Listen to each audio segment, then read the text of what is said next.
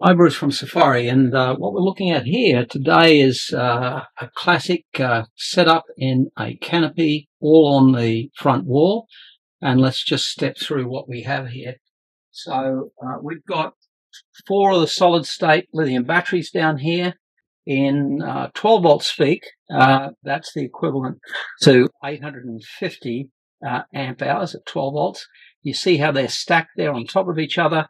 It could be possible that they could add 2 more batteries in here. We'd still fit it in here, and that would give a massive amount of power in here. There's a remote start-stop, which I'm holding here, which we're going to set up on the side here.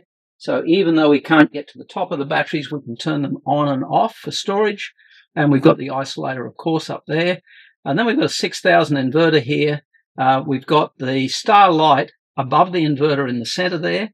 And that starlight is controlling all the lights around the truck, just one starlight, 12 outputs.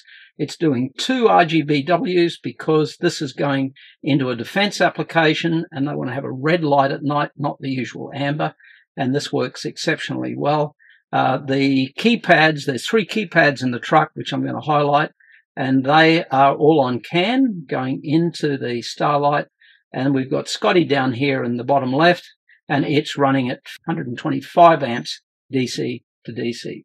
And I'm going to show you the straps on the side of the battery. So when you look at this, all you're seeing is a positive and negative going from the battery pair into the isolator and into the inverter charger and out to the 12-volt distribution. And that's the wrap-up on our system in this LC79 canopy. How good's that?